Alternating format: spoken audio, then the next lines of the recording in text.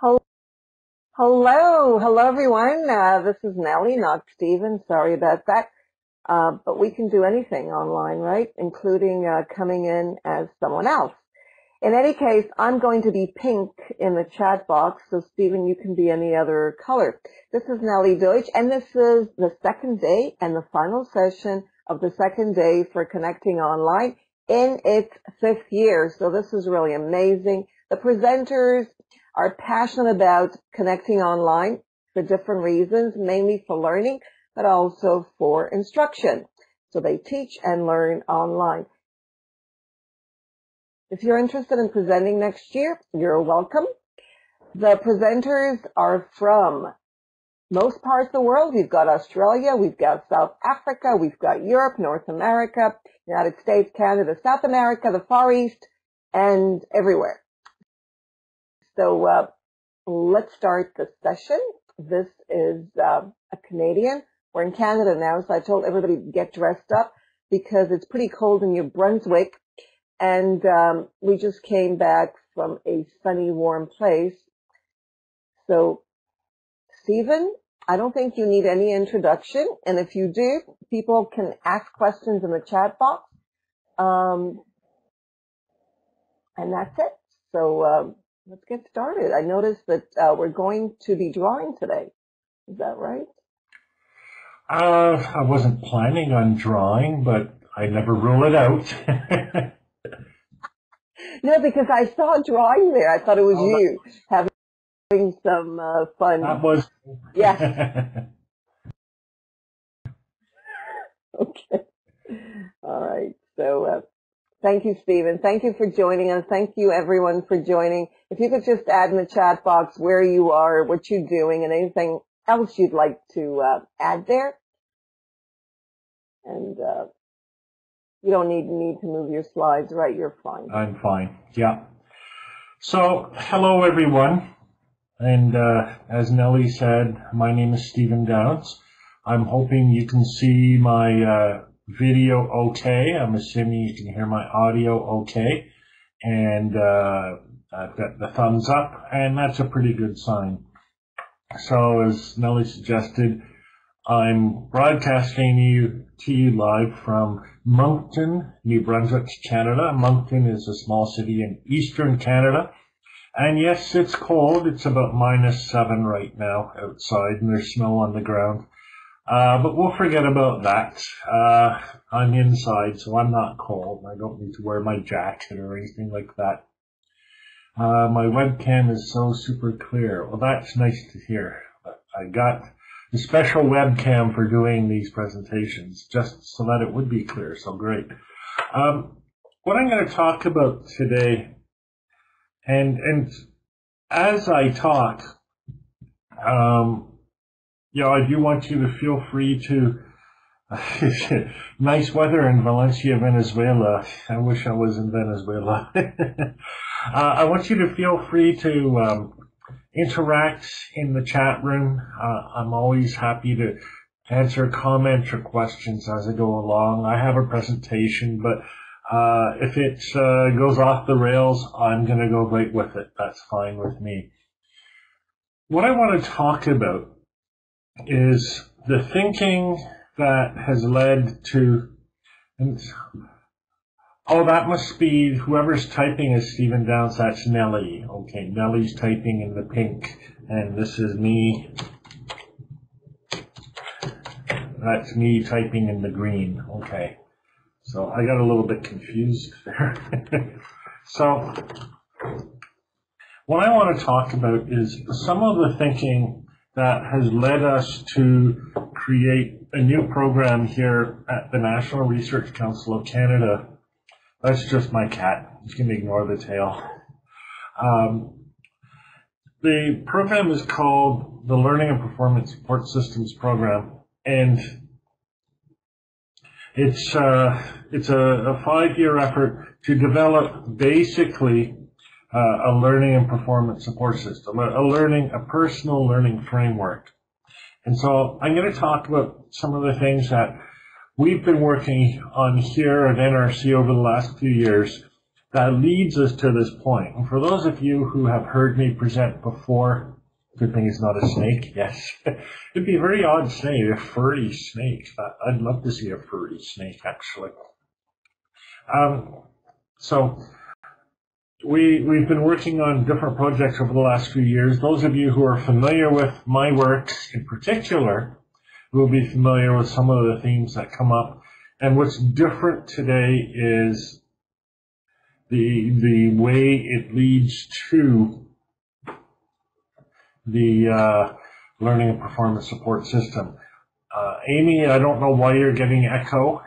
I don't know if other people are getting echo. I'm not getting any, but of course I'm not speaking. I am wearing earphones, so I should be okay. No echo. Okay, so probably what's happening, Amy, is you got audio coming from two separate sources on your computer, so check and see if you don't have two copies of the same window running or something like that. That's my best suggestion right now.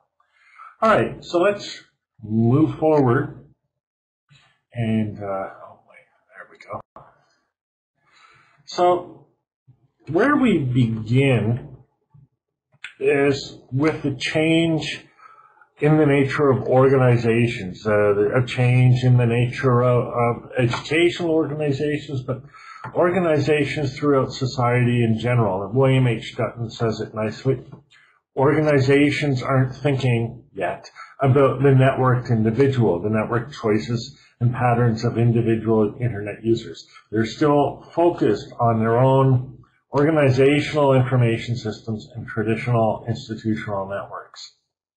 This is something that's going to change. Yes, right now, we're still in a world of mass, of masses of people, masses of votes, masses of ideas.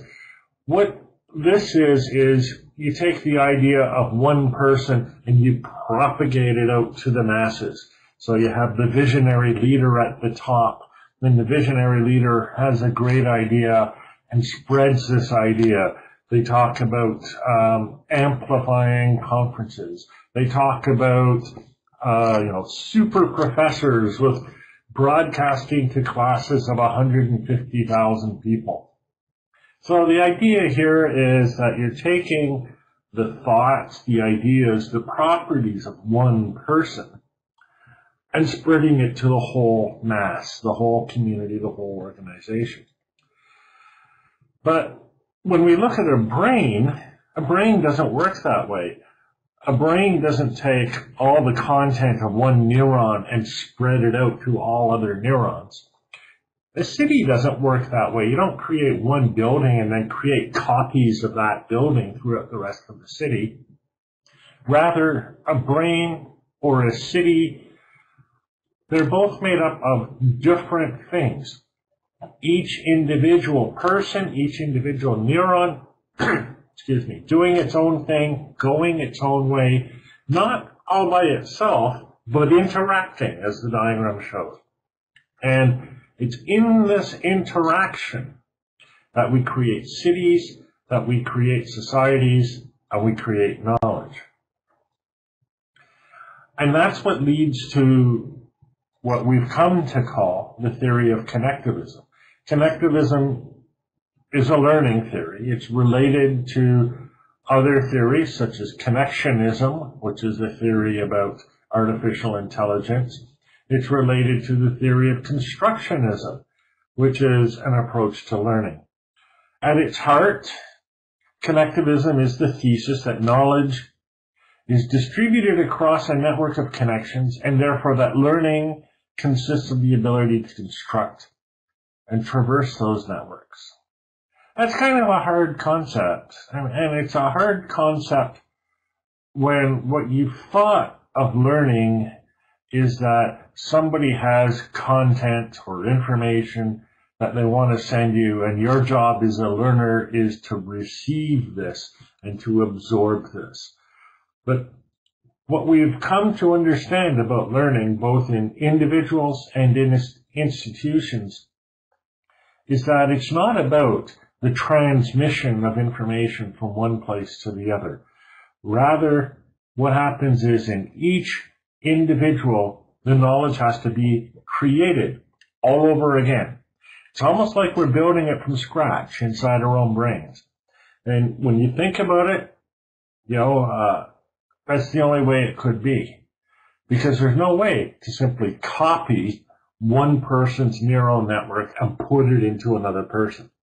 Because it's the sum total of all of their experiences, all of their ideas, all of their thoughts, all of their beliefs.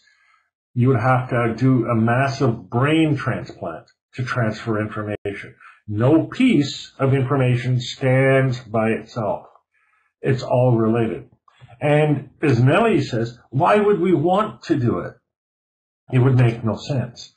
It's better to rebuild the knowledge in each person from scratch, because each person has his or her own perspective, his or her own point of view. And that's what creates new knowledge in society. Knowledge in society is created by each person with their individual point of view interacting with the other.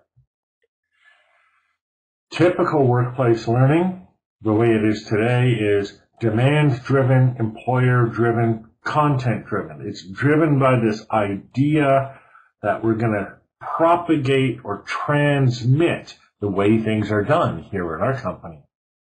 And it's no coincidence that right now, in the workplace, in schools even, technology, learning technology is based on things like military training manuals. But organizations are evolving. Society is evolving. We've gone from 19th century atomistic, Darwinistic, cutthroat competition to collaboration in the 20th century. We still hear a lot about collaboration. What collaboration means is working as a team, everybody on the same page, one vision, one idea, usually following the lead of a leader, who's the red dot in the center there.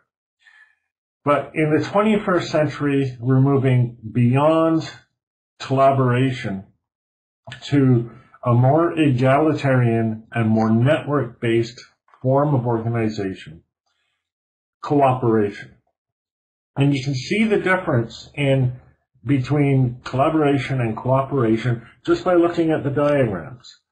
You can see many more connections in cooperation. You can see more equality among the nodes in cooperation. Nancy's not seeing any slides. Is everybody else seeing slides? And there's a whole bunch of ex-military. Okay, so it looks like people are seeing slides. So Nancy, I'm not sure. Maybe it's just slow. I'm not sure. Community is about interactions. It's not about spreading the word. It's not about amplification. Rather, it's about creation. We create community the same way we create knowledge in our own mind. Each individual person, each individual neuron acts as a free agent. And through the interactions, knowledge, organization, society, cities emerge as a consequence. No one person builds a city. No one neuron builds an idea. It's created by the totality working together, not following one leader, but each individual person or neuron doing its own thing in its own way. As John Stuart Mill used to say, pursuing their own good in their own way. What we're seeing in this new world of knowledge is a different way of understanding things like the organization of the sciences. This diagram on the screen is an actual chart. It's taken up of citations of academic journals from one discipline to another. And as you can see, no discipline stands alone. And as you can see, no discipline is the mother or the queen of any of the other disciplines. You can see child psychology, you can see organic chemistry, international studies, plant biology. They're all part of a large tapestry. There isn't a foundation. There isn't one science that determines every other science. And knowledge is created by the interaction between them all. We can trace a path from chemical engineering through biochemistry, through social and personality psychology, through archaeology and anthropology to child psychology. Human cities work in the same way as human knowledge. Human organizations work in the same way as the human mind. This is a picture I drew a number of years ago to describe what a school of the future would look like. And what you should notice in the picture here is there's no school. What we have is a bunch of individuals, young individuals, because it is school, and they're interacting in this community, in this collection of individuals connected with each other. And there's a lot to read on this slide, a little tiny text. But what they're all doing is they're all participating directly in society. They're learning by interacting. Some of them are interacting with the courtroom. Others are interacting at a health clinic. Others are helping out at the garage. They're all connected with each other. They're all connected with an information network, and they're all learning through practice and immersion in the wider society. School and learning isn't something we do apart from everything else. School is something we do with everything else.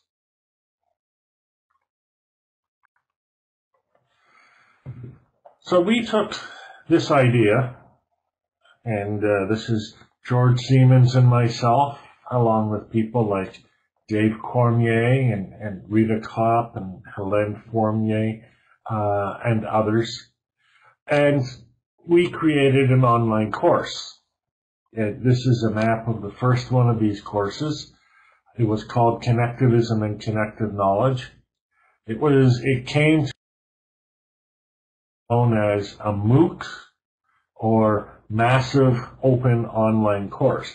But really, what we were building wasn't so much a course as it was a network or a community. And what we did is we structured our material not the way a military manual would be structured, not the way a hierarchy would be structured, but rather the way a city or a brain or a network would be constructed, with different parts interacting with other different parts. And the idea here is that individuals in our course would communicate with each other. They wouldn't just sit and listen to George and I sit there and talk about what connectivism is. Now, we would talk about what connectivism is, but they would do far more than just listen to us. They would listen to each other. They would explore things. They would contribute resources. And as a result, the nature of the course, the nature of their participation in the course came to resemble the structure of the course. Now, I've got a raised hand from May. May, would you like to jump in and make a comment?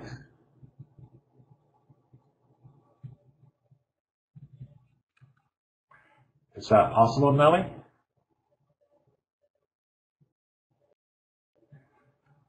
Yes. Do you hear me? I do. Nice. Okay. Let me get the attendee here. May, has she raised her hand? I don't see. Yeah, she raised it and I acknowledged it. Oh, okay. So I can't. All right. So let me see if I can. Amy or May? May. M-A-Y. I don't see it. I There, don't see that. Oh yeah, I hang see it on. here. All right, let's try it out. Let's see. I hope she's decent. I just passed on the webcam. That's always a Yeah. chance. Okay, it doesn't look like she's going to respond there. Okay. All right. May, if you feel like saying anything, just add it to the chat. And if you want to speak through your webcam or mic, you want to use your mic, just let us know. And that applies for everyone else. I'm happy to have other people That's right. talk and contribute to the class. Now, this is a different cat from last time. This is Alex. Say hi, Alex. Yeah. So, as you can see, I'm inspired by plants and animals and things like that. So, anyhow, this course was the very first massive open online course. This was the first MOOC.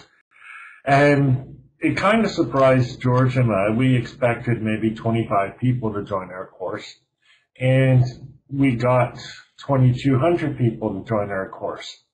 And what was really interesting was it would have been a disaster if we had structured it like a traditional course with everybody following us and everybody in the same chat room or discussion area.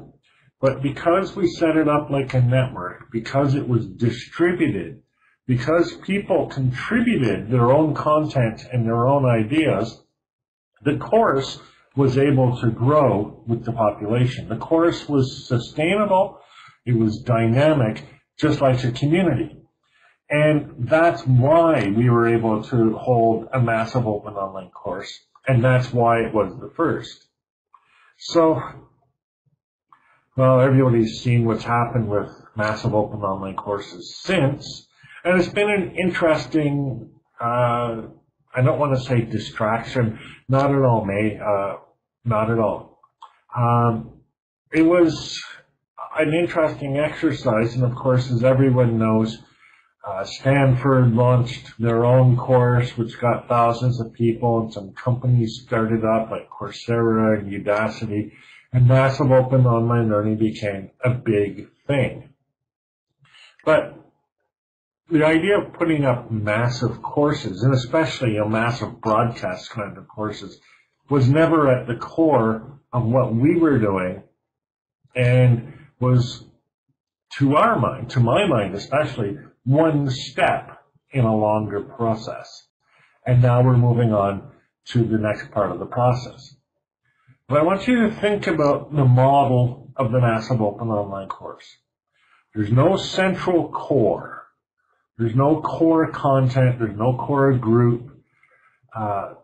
People, I may throw in content into a MOOC, but so may anyone else. Tom is saying MOOCs are too impersonal. SOOCs, I'm not sure what you mean by SOOCs are better. Are you sure you're talking about MOOCs the way small? Well, no, this is just it, Tom. What you want to do is you want to say something like, only small open online courses are good. And why is that? So everybody can talk to everybody else. But usually what that means is so that you can have one small closed little group, right? That's the only way to have a small course. You have to close it off. But the way we set up our massive open online course is we had what could be called a community of communities. So there was always interaction. Everybody who wanted in our course could have personal interaction. It's just you didn't have everybody interacting with everybody else. That would be silly. And so the idea here was to enable a larger learning network without the traditional constraints of a course. When you're saying you want a small course, what you're saying really to me is you want something like a traditional course. Our course design is like a network or a map or a community where resources are distributed. They're not all in one place. They're all over the place in many different places around the internet. and where participants are encouraged to create their own resources, their own communities, and their own groups.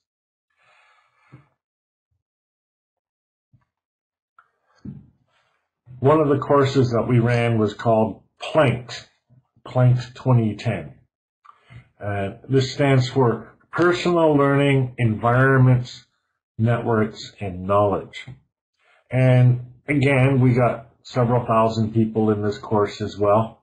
And yeah, it's another course that Nellie took. Nellie was a regular visitor in all of these courses, and it's interesting to see how they've come to influence some of the things that she's done in later years. At least I think it has. She might disagree with me.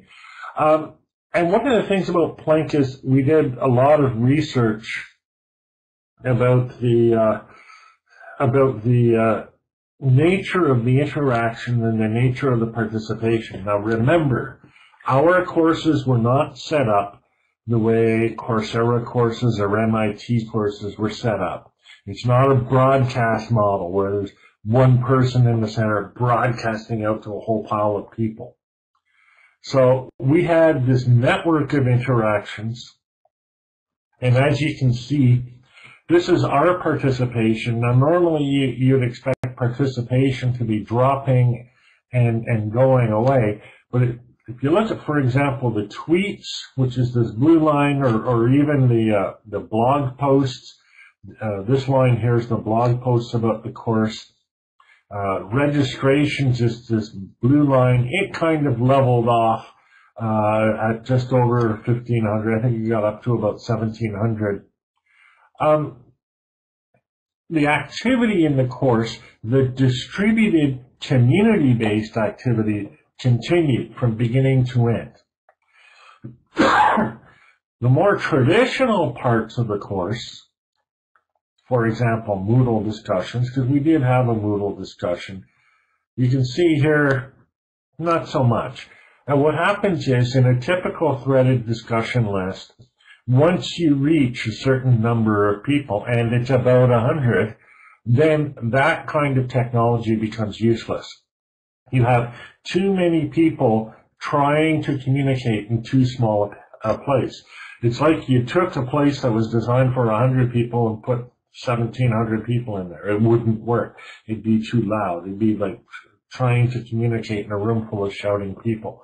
That's why we set it up as distributed. So if you have this idea of a small course, and is there a way to erase this? There must be. Is there a way to erase this, Melanie? Okay. I thought you liked it. I thought that was like part of the presentation. Yeah. Well, oh no, I guess there's an X there. You gotta, only you can do it. I can't do it. Oh, I did it. Okay, I see it. Thank you. So. Okay. Yeah. So. I'm just going to draw here, and I want a better color, I think. Actually, I want a bigger pen is what I want. Okay, here we go. And blue. All right, so here is a traditional course. Well, that's a bit too thick, right? And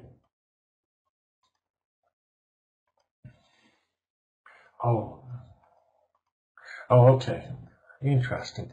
All right, so here's a traditional course, and it's got a smaller size, right? And there's the professor at the center.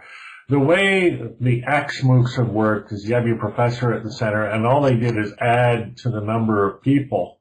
And now you've got a great big course, but you still have only one person in the middle, and they're shouting out, right, trying to be heard. And this is why these big courses seem so impersonal, because you're there, right?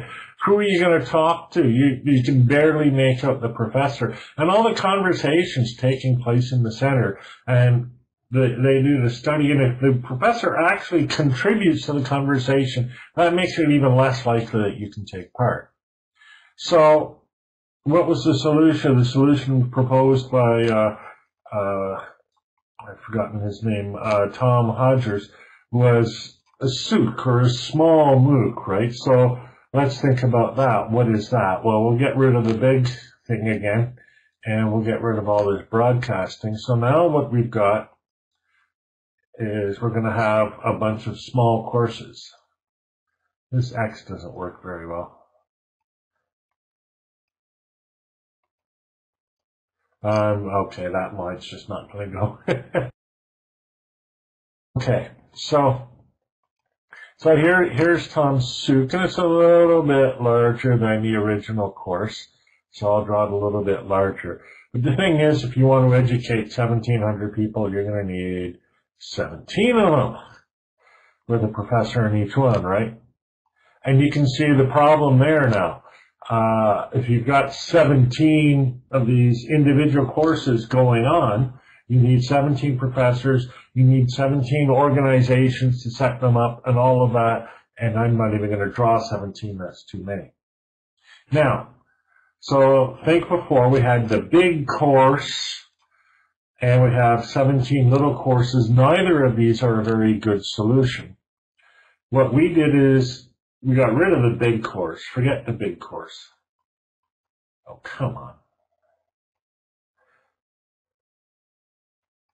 You have to get that arrow exactly on the line.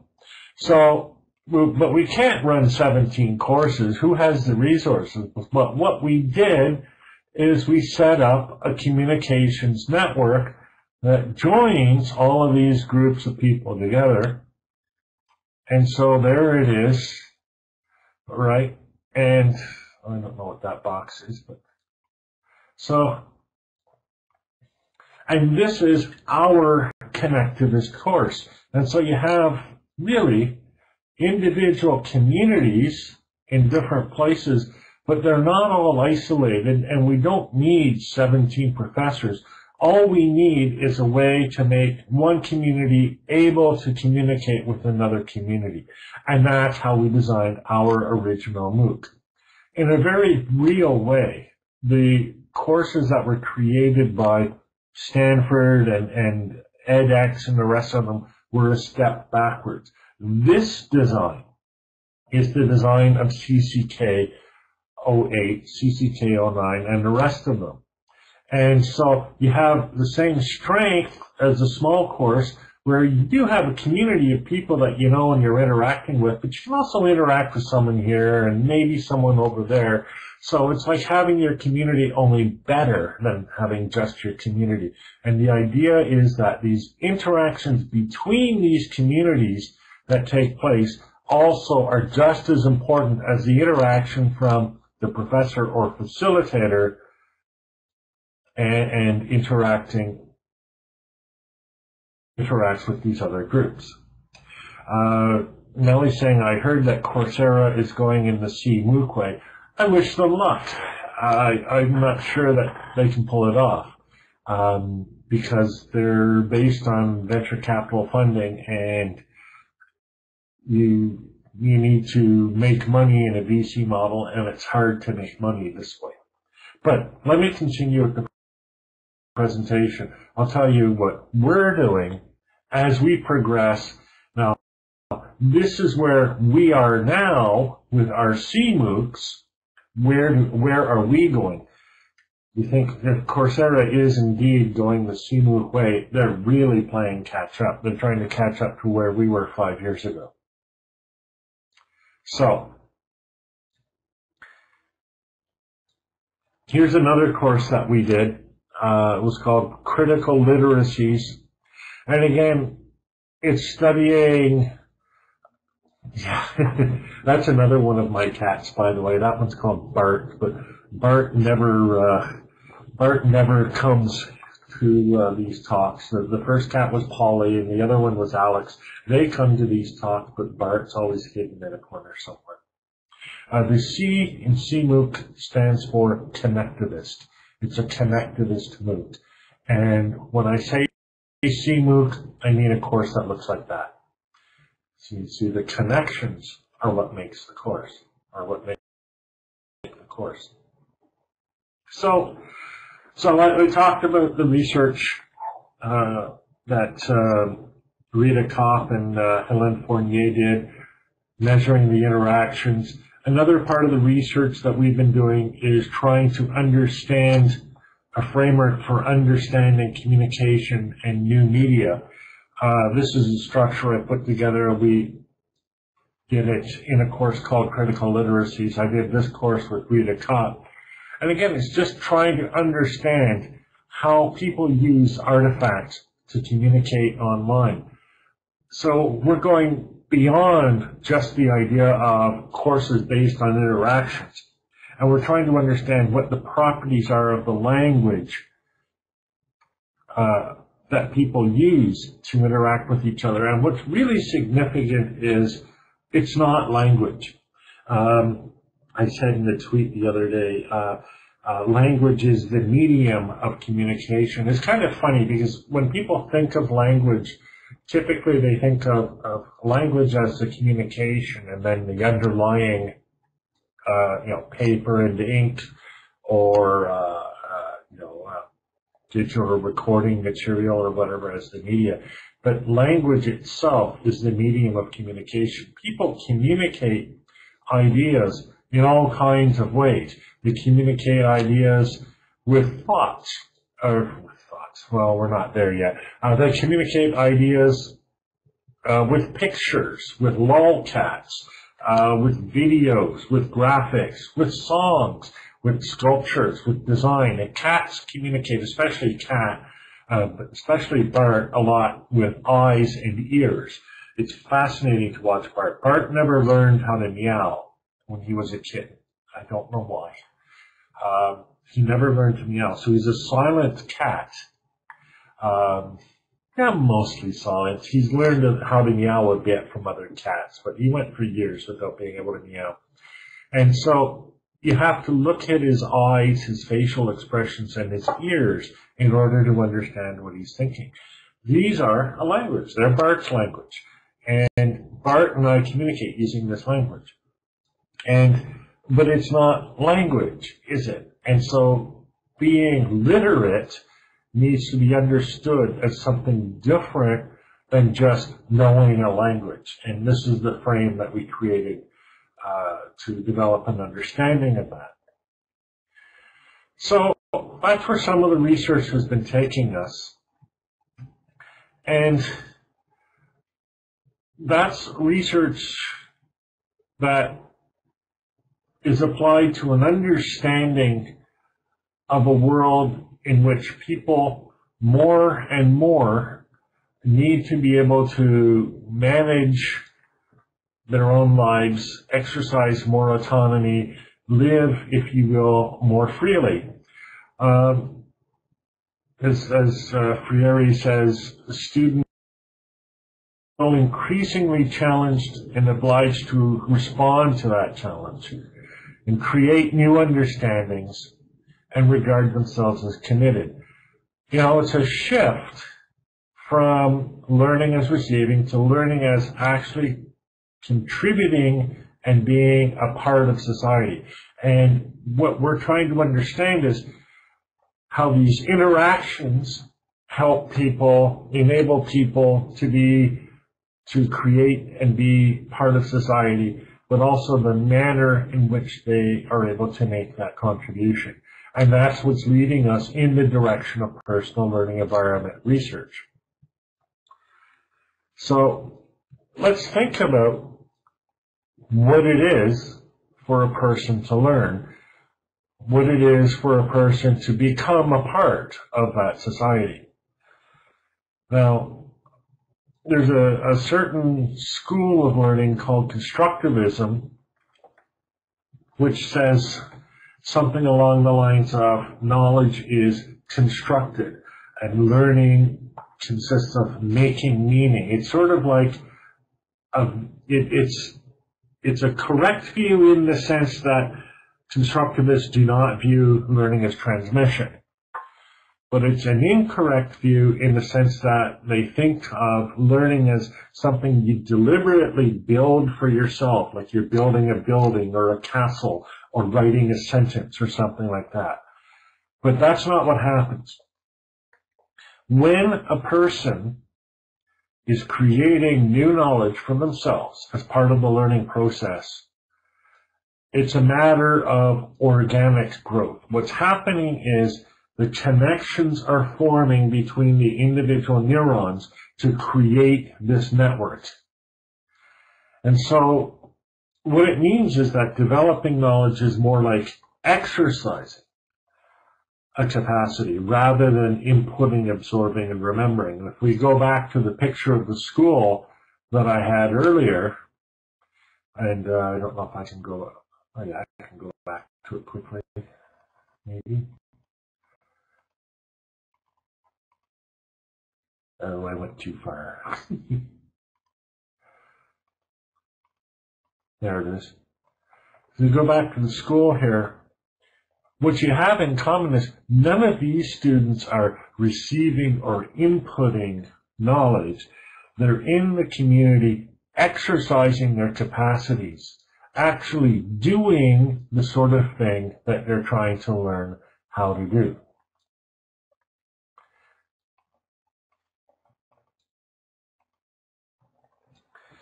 And that leads us to the creation of an environment, if you will, a digital gymnasium, where people are able to, first of all, create these interactions, and secondly, exercise this capacity. This is a diagram that was created by Scott Wilson back in, I don't know, 2006, 2007, something like that. And the idea here is the virtual learning environment, which is what he called it, is at the center, and it's built and run for one and only one individual person. This future VLE, virtual learning environment, is now a PLE, personal learning environment. And the student is at the center. And what it does is it connects the student to all of these remote learning activities. So they might put a portfolio of their creative materials in an e-portfolio. They might contact a person online and have an informal mentoring session. They might post their photographs on Flickr. They might take or write a blog post on LiveJournal. They might take an online course from a university. Any of a number of these interactions. And the framework of a personal learning environment is all the protocols and technologies that make this happen. So the idea here is that learning and learning environments becomes a matter of connecting you to these individual resources. Tom Hodgers is asking, isn't this dangerous in the sense of falsely or distortioned transmitted information? And yes, but what's even more dangerous, Tom, is if you have the other environment where you have one authority at the center who's broadcasting. Because if that authority is good and reliable, everything's good. But if that authority becomes corrupted in some way, then your whole society becomes corrupted. What the creation of a network for learning does is it gives you multiple sources. They're not all going to be consistent with each other. You're going to have to make choices. And in fact, when somebody comes into one of our courses, we say the first thing you have to learn how to do is how to make choices, how to pick the content that's relevant for you, and to evaluate this content. And this is another reason we did the critical literacies course. You can't simply blindly absorb content anymore. You used to do that. That was back in the world when it was safe to do that. But now you can't trust the sources of content. You might be, your broadcaster might be Fox News. And if it is, what are you going to do then? You're in trouble. You end up knowing less than you would if you watched nothing. So people need to be able to understand, to be literate, not just in how to read and write, but how to evaluate, classify, recognize sources, criticize, create, and a number of other things. And it's this increase in personal capacity that is what is the response to dangerous or falsely transmitted information. And indeed, it's the only defense against it. And that's and I could go on for the rest of the session talking about that, but I better not, because I only have 15 minutes left. So,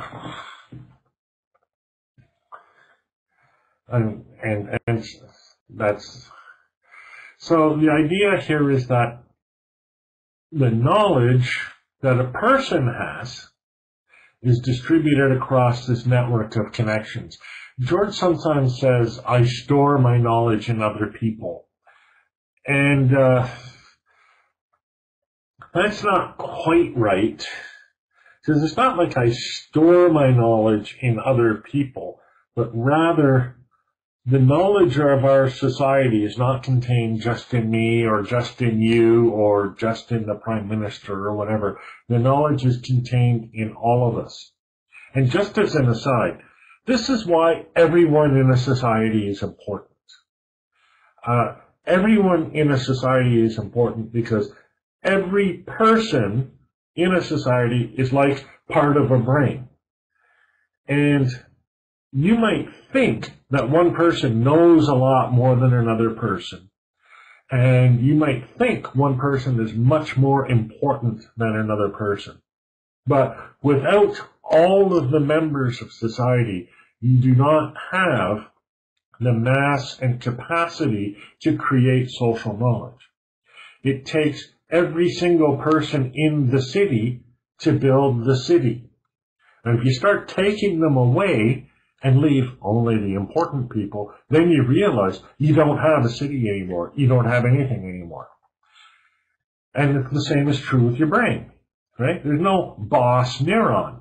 Every single neuron is important. And if you start taking them away, you find that you don't have much of a brain anymore. And that's why openness is so important. In a city, you have to be able to move, you have to be able to talk to each other, you need to be able to communicate. And if you start putting up barricades or putting tolls on the road, you're breaking down the structure of the city. In a brain, the same thing is true. If the connections between individual neurons begin to break down, as it does in Alzheimer's disease, then the capacity to think is diminished. In a network of researchers and science, like the diagram I showed you before, you saw how the connections were important there.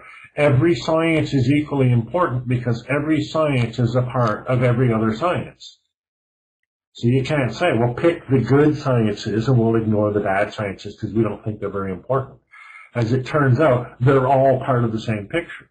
And as well, the connections between them, the capacity to communicate, to send messages, to read each other's papers, that's crucially important. And if you break that capacity, if you start putting barriers and blocks on the propagation of social and scientific knowledge, you reduce the capacity of the scientific community as a whole to think. This is why this is also important. Sorry, end of the slide. You know, it's funny, in our courses, we say there is no content. Because content is the message that one person says to another. And that's not the important thing. The important thing is the totality of all the messages, whether it's the official content or not. The content, we call it the MacGuffin. And it's the thing that brings the people together. Because they're interested in that subject. You know, they'll gather around. It's like, you know, people might stare at an accident. It's not because the accident is the thing that everybody wants to go to. It's just, it attracts. The MacGuffin is a concept that comes from Alfred Hitchcock. It's the thing in a movie that all the plot revolves around. And it can be anything at all. In the Maltese Falcon, the MacGuffin is the falcon, the statue of the falcon. In the Birds, it's birds. In the treasure of the Sierra Madre, it's the treasure. There's always a map with an X on it. And it's funny, it doesn't matter what it is, because what's interesting about the movie isn't what everybody's chasing after. It's what they do during the chase. It's how they interact with each other. It's what we learn about their characters, about what motivates them.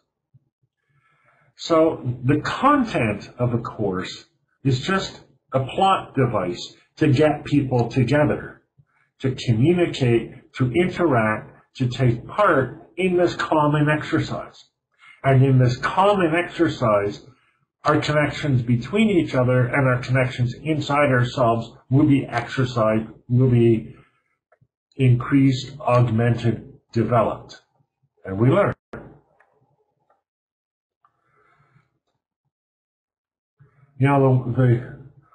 What we need to be doing is not memorizing directions. What we need to be doing is learning how to navigate. And the only way to learn how to navigate is to navigate. So, what we did at NRC is we built tools. We built tools not to create learning management systems like everyone else, but rather we built tools to create learning networks. And in particular, I built a tool called Grasshopper. If you go to my website, if you receive my newsletter, if you've taken one of our MOOCs, you've experienced Grasshopper. Why Grasshopper? I don't know. I mean, it's cute now that it has RSS, and that's the name of the communications format. But actually, this name, Grasshopper, comes from 1997, 1998, when RSS was first introduced. And I was trying to figure out a way to aggregate RSS feeds, and I called my tool Grasshopper. And I wanted to call this one Grasshopper, but the name Grasshopper with the A was taken already, so I called it GRSS Hopper. But yeah, it reminds me of Kung Fu, doesn't it? It reminds me of all of that. But the idea of Grasshopper, we've used Grasshopper to host MOOCs, but the idea of Grasshopper is it should be a node. Grasshopper is a tool that aggregates information, helps me organize information, and then helps me transmit information. And so you see, Grasshopper is a tool that allows me to be a node in a network. That's why it's going to be so hard for Coursera to make this work. Coursera is not a tool for being a node in a network. Coursera is at best a so-so learning management system. But Grasshopper is a tool for the individual. It's a personal learning tool. And that's because of the design of these online courses where we act as nodes in the network. We receive communication and we send communication. I've described the mechanism with the following slogan: aggregate, remix, repurpose, feed forward. Aggregate, coming in, remix, join different sources together.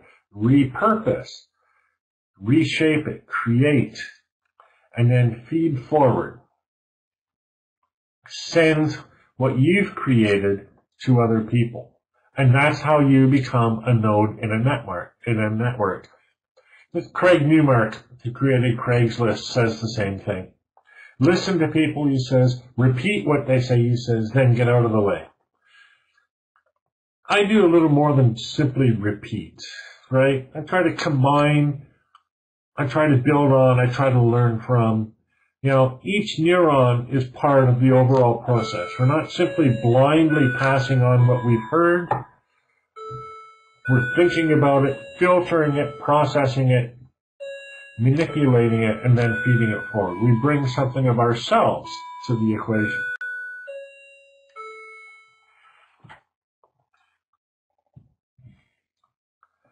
we can think of different types of knowledge. We can think of social knowledge, which is made up of the connections between all the individuals in society. We can think of personal knowledge, which is made up of the connections of the neurons in our mind. We can think of scientific knowledge, that's a third kind of knowledge, all the connections between all the different scientific publications and experiments. We can even think of things like cricket knowledge. That's all the crickets that communicate with each other. That was described by Duncan J. Watts. We can think of power knowledge. That's the way all the power stations in the electrical grid combines, and so on. There can be many types of knowledge. And all of these different networks, these different webs of knowledge interact with each other. An individual's becomes their contribution to social knowledge. The knowledge of a society contributes to the knowledge of an individual. So there can be very large networks, there can be very small networks, and it all forms one very huge, complex network with multiple sizes, etc. I'm not going to go much over time because I have something I have to get to as well. So here's the design. Here's a personal learning environment on someone's desktop. Here's a personal learning environment, somebody's using a web application. Here's a personal learning environment, somebody's using a widget. Here are some third-party services. Here's a P2P service for direct person-to-person interaction. Here's somebody interacting on a mobile device, and you get this whole network of separate, independent devices working together. And that's how you create your learning network. So a few years ago at National Research Council, we did an in-house testing project called PLEARN, Personal Learning Environment, get it? Or Personal Learning Environment and Resource Network. Cool name, eh? If you ever see that somewhere, we came up with that and they stole it. Somebody will probably say, oh yeah, we came up with PLEARN, but actually, so anyhow. So we had cloud services in PLEARN. We had the aggregation,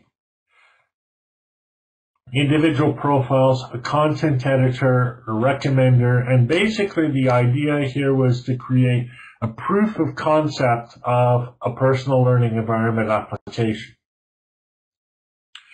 So here, for example, is the aggregation, news, stock, search, etc.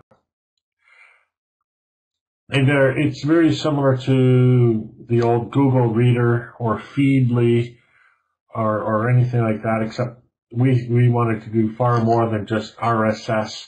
We wanted to hook into search. We also hooked into things like email. We hooked into things like SharePoint and shared directories and the rest.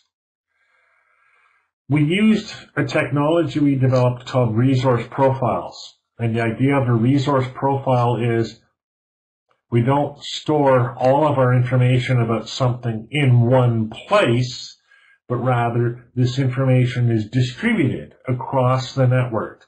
So even my own personal information could be in many places. If you think about that, that's exactly what we do in society at large.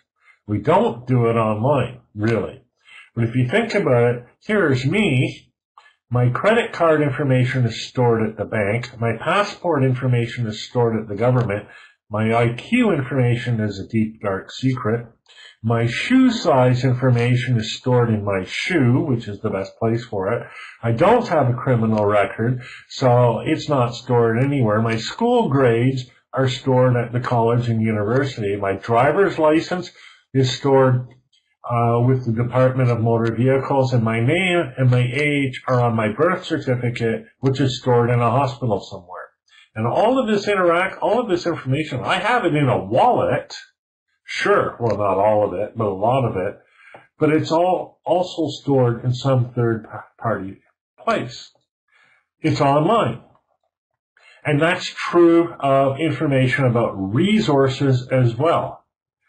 So we can have information about the readers of a resource. We can have information about content ratings, Amazon listings, price, ISBN, etc. So we designed a framework of 3 kinds of metadata. First-party metadata created by the author of a resource. Second-party metadata created by the user of a resource. And third-party metadata created by a third party, a ranking agency, a pricing agency, a review agency, somebody who neither created nor uses the resource. Today, you're beginning to see the beginnings of this kind of structure being created and used on a wider scale in a project called Experience API, or XAPI. It's being created by Advanced Distributed Learning. It's also known by the name Tin Can for some reason. And they're beginning to do this idea of creating metadata about usage of resources by individuals. So we developed resource profiles. API stands for Application Program Interface. And the idea of an API is if you have one computer program and you have another computer program and you want them to communicate with each other, what the API does is it defines the manner in which that program communicates. So that is an API. So the Experience API, what it does is it looks at how you interact with a program, and then it sends that information generally to a learning management system. We will simply send it to ourselves because it's personal. That's just it. Valentina says Google collects all personal information. We think that's wrong. We think the only person who should have your personal information, the source of it, should be you. So little bits of things are kept all over the internet, but when I use an application, that information comes back to me and I store it in my personal learning environment. We designed different ways of interacting with the same kind of information. We called them scaffolds. And so you might have the same data, but see it as text, see it as a game interface, see it in a calendar interface, see it in a flash chat, or see it in a video chat. The same information can be viewed in different ways. So that leads us finally to the LPSS project itself, Learning and Performance Support Systems. This is a large initiative that's been developed by the National Research Council. It's being led by myself to create a single point of access to all skills development and training needs. It is a personal learning environment.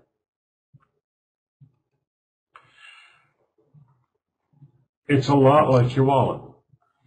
It's personal and you can carry it with you. Wherever you go, you can have your learning with you, either in your mobile phone or in applications that are located in the environment around you. Doesn't matter. It's a network.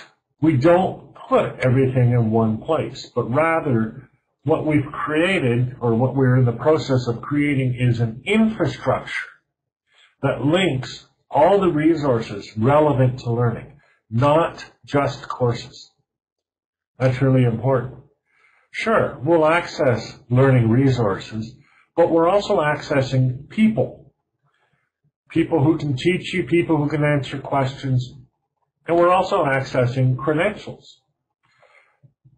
If you've learned something, if you've gone through some learning experience and developed the capacity, some third party will attest to that, and you can store a link to that in your personal learning environment. In the PLE, you create your own individual learning path. The application is aware of what you are doing and where you are doing it. And only it is aware. It's personal. It's not like you're telling Google. It's like you know where you happen to be. Your own information is searchable and verifiable. But it can also be tailored to the needs of industry, such as your employer. We can set it up so that your employer feeds information into your PLE. For example, suggested resources. For example, suggested learning paths. Somebody's asking, what is that statue? I'm not sure. I know it's a picture I took. I believe it's from Venezuela, but I'm not sure. I'm sorry. I just grabbed it quickly this afternoon. It's always available, and it provides point-of-need performance support. Will all school kids have Google Glasses in the future?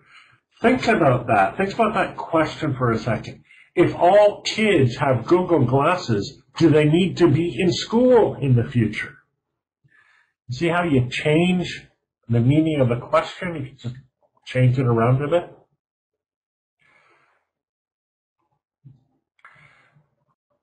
So LPSS is composed of 5 major projects: the resource network or marketplace, automated skills development and recognition. We will look at how experts perform their tasks and determine what it is that makes a person an expert and what somebody else needs to do, not learn, what they need to do in order to become an expert. We'll have a personal learning record that you own, not Facebook, not Google, not some institution. You own your personal learning record. And a personal learning assistant, which is your interface to all of these resources. And so that it's available wherever you need it, learning as a cloud service, which is deeply integrated into external systems. So you can access it not just in your home or your office or your school, but wherever you happen to be. So this is a list of some of the things that we're working on in order to make this infrastructure the case. User data knowledge, access management, workflow management, analytics, intelligent tutoring to some degree. There's a large stream of learning technology, pedagogy,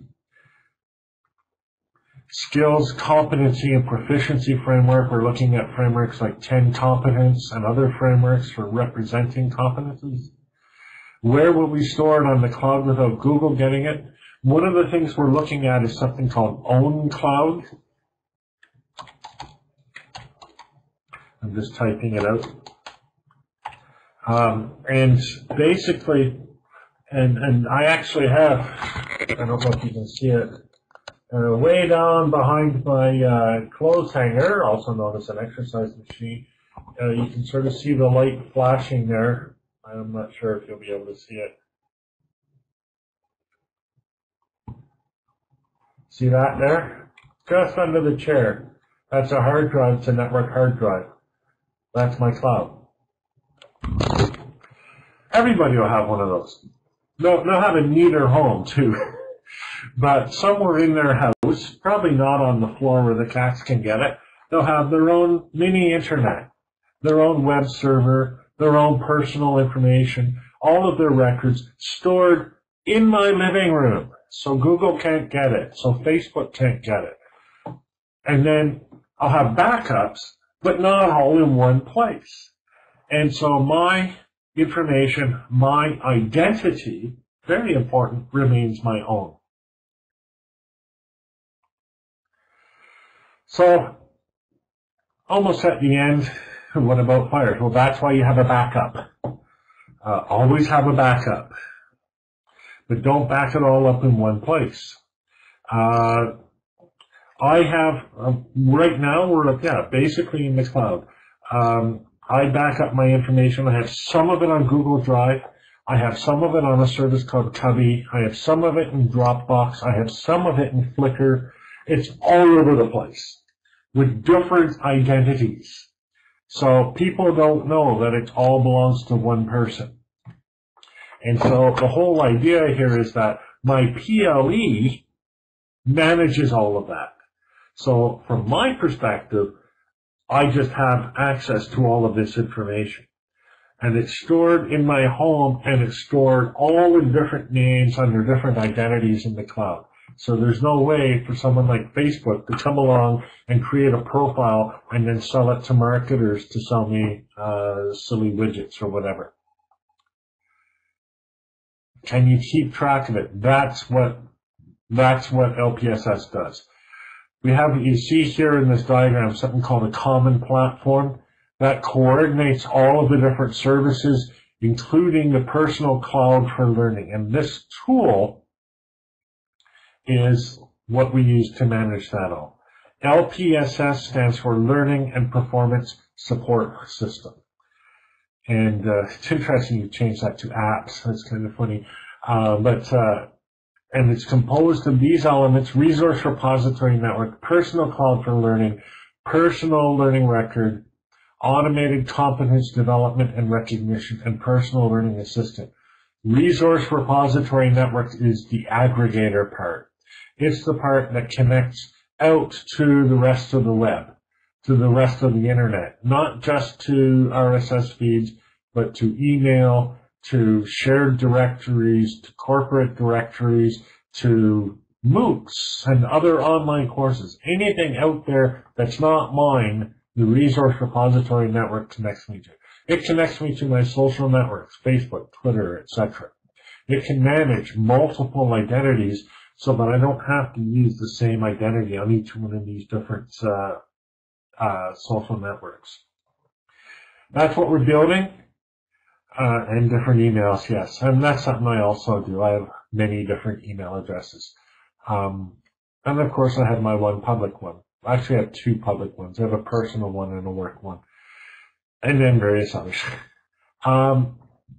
So we're just launching it. The official launch was the 1st of January. It's a 5-year program. And we hope to have something opened to everyone probably in September. We'll have something very early. At the minimum, you'll be able to access hosting services for things like a MOOC hosting service, so you'll be able to access a copy of Grasshopper. But we also hope to have initial PLE functionality available as well. We won't be able to build this all ourselves. It's a huge project. So that's what the orange boxes are. These are what we call implementation projects. We will be working with companies, with universities, with governments, and other partners in order to build all of the different systems. And who is we, you ask? It's the National Research Council of Canada, and it's the LPSS program. That's who we are.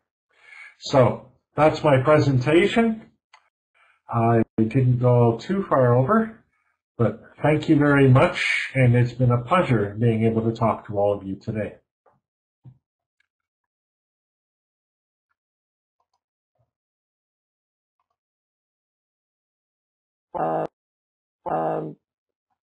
I'm amazed that that's what the Canadian government is doing. Is that what you're? That's why it's the National Research Council of Canada. I'm amazed that an organization would be part of that. Yeah, it's it has taken us a long time to get to this point. It's taken the work that we did in MOOCs, all of the stuff we did in MOOCs, all of the stuff that we did in PLEs, all of that's led to this. And even more, they put me in charge of it. So right. That's good. That kind of throws me off that a government organization would be part of that. So that's really nice to know. Okay, great. Thank you so much, Stephen. I'm looking forward to said, and thank you everyone for joining us. It must be late in many parts of the world. Stephen, if you can join us in the course area for questions, that would be great. It's closed. It's not open. I have to go. I have a 1 hour window. So. Not now. I meant like later on. Yeah, not. Yeah, send me that link, and I'll certainly later on I'll go in. I'll see what the questions are. I'll be happy to answer them. I'll do that tomorrow. So get your questions in like right away. Okay, that's great. And all of my cats have gone to sleep. I'm sorry. So there's no cats in there. Oh, well, there's. So I'm sorry. Cats are very relaxing. Very, yeah, they're good. All right, so thank you everyone. And this was being recorded for YouTube without anybody's name except for Stephen. So I hope you don't mind, Stephen, being on YouTube. If you, I'm always happy. You know that. Always happy to share. Okay. All right, thank you everyone. Thank you, Stephen, for joining us and for providing us with so much. My pleasure. Thanks everyone. I hope you enjoyed it.